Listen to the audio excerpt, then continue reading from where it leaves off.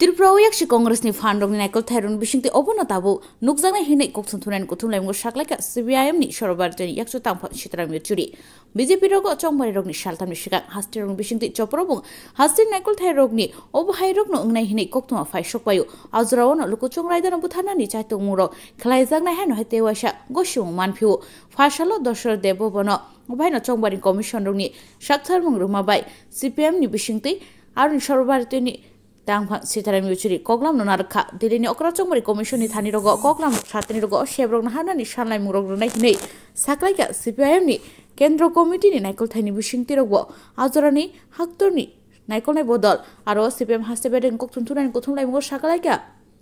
laithane saltam romui lukurong bisingti je funung murok nukthai je nukjake tongmani slide ni bagai tabuk jotono nasingja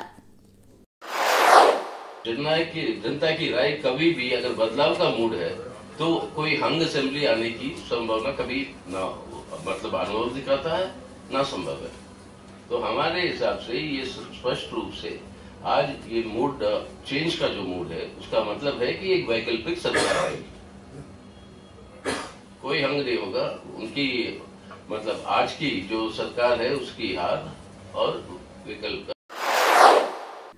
Haktunir muruk thairok no tui tabu bone achuk thairok ni tongko chang naikol thairok no rui phatar ni tongko song tongnai lukurok ni bisingti tabu haino hate wasa mahantai nukjagui tongma bai sitaram saklaika chini dormo naikol thaini phanrok no thamcha khlai thairok bisingti BJP ni funuk thairok ni nahar mungrok ni bisingo borok no siklakna ni bagai kobumung yafarka obono tui no kobuma chuba mung manu srai srai nukjakha tabu Yaksi bodol Congress no phanrok sokpainai hinai are always more mature than what you and I assess them to be.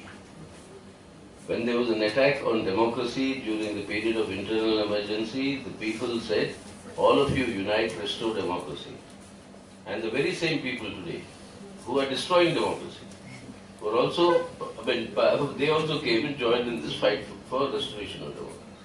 Today, secular democratic foundations of the Indian Republic are being destroyed. So people are saying all who are prepared to safeguard the Constitution of India, safeguard democracy, safeguard secular democracy, all of you must unite. The urge for unity is not from the leaders of the parties. The urge from unity. Bureau Report, Channel Dinrat.